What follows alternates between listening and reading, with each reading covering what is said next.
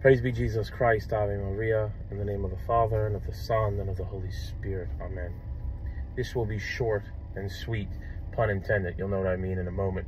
Saint Jose Maria Escriva wrote, "The day you leave the table without some small mortification, you have eaten like a pagan." What does he mean by this?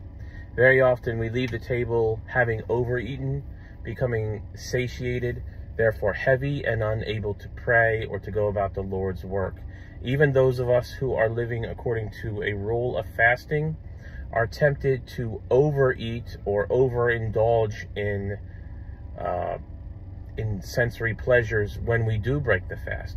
Now, it is true, as Father Adalbert de Vogüé wrote, that fasting is not so much about how much you eat as when you eat.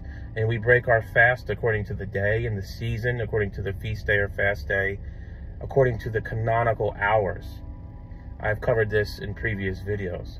But the temptation for the faster is to overeat, or even more so maybe to engage in foods that are too salty or too sweet, in drinks that are too sweet, sugary drinks, or drinks that are caffeinated. This is a great temptation. And in doing so, we have to ask ourselves, are we really mortifying our appetites? Are we mortifying our sense of taste? Remember, we fast in order to silence the body, in order that we could hear the voice of the Spirit more readily. And so we mortify the flesh so that the Spirit will gain ascendancy in order that we could live in the realm of the Spirit.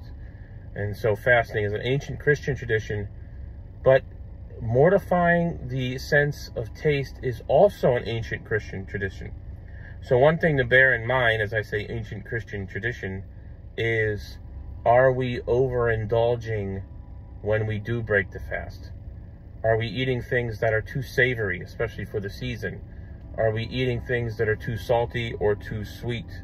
Are we drinking things that are caffeinated? Are we craving the caffeine? Are we craving the sugar? Are we craving the salt, etc.? That's it. Thank you.